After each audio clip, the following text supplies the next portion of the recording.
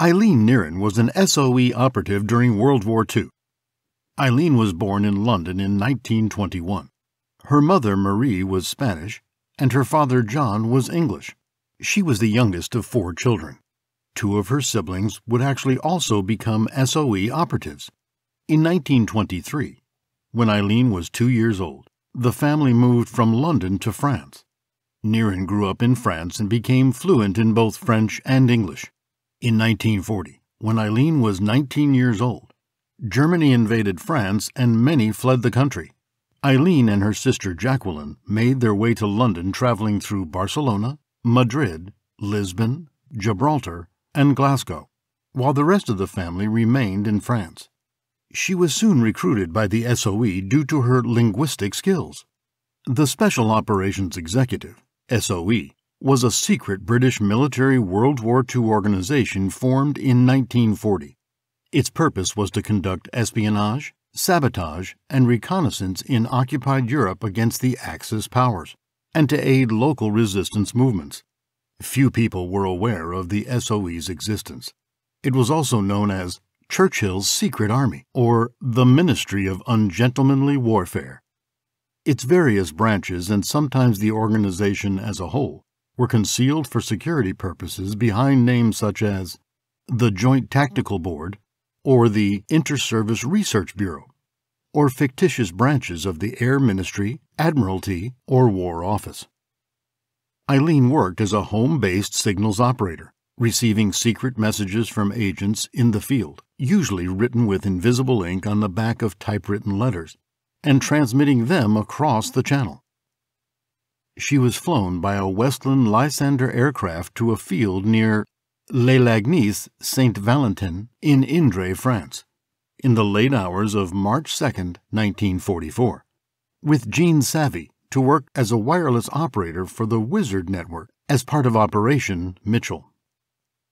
Her cover story was that she was Mademoiselle Dutort, also using aliases Jacqueline Duterte and Alice Wood. Using the code named Rosie, she was given the mission of helping Savy set up a network in Paris called Wizard. Its aim, unlike the networks dedicated to sabotage, was to organize sources of finance for the resistance.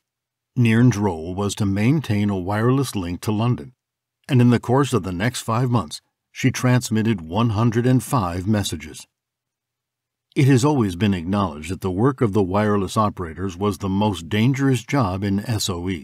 This was because the Germans had technical capability to detect their signals and identify their location. Wireless operators were also aware that they were in possession of important intelligence, and if arrested, they expected to be tortured by the Gestapo, and if they refused to talk, they would likely be shot. Consequently, survival meant being one step ahead of the German wireless detection teams by never transmitting from the same location and passing their messages as quickly as possible before moving to another safe house some distance from where they had been transmitting. During this dangerous game of cat and mouse, where the Germans had all the advantages, Eileen Nearne sent over 100 messages to London. According to Foote, SOE's official historian, she had transmitted a good deal of economic and military intelligence besides arranging for weapons, sabotage stores, and other agents to be dropped by parachute.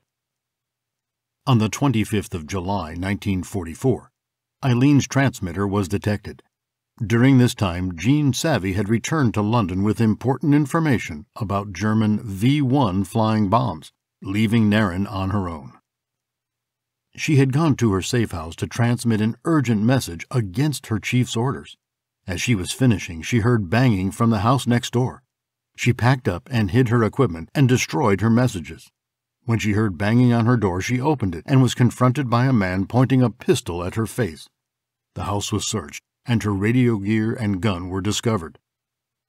She was arrested, handcuffed, and driven to Paris. Once in Paris, she was interrogated by the Gestapo.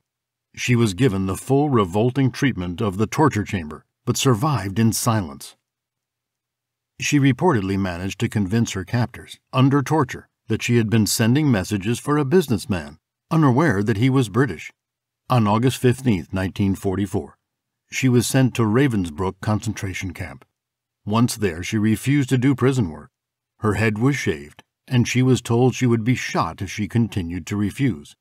She was then transferred to a forced labor camp in Silesia. During this time, she was also tortured. On April 13, 1945, she escaped with 2 French girls from a work gang.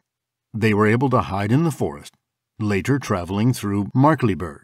In Markkleeberg, they were captured and arrested by the SS, but they were able to fool their captives into releasing them by calmly informing the soldiers they were French volunteers working in a factory. They were allowed to continue their journey.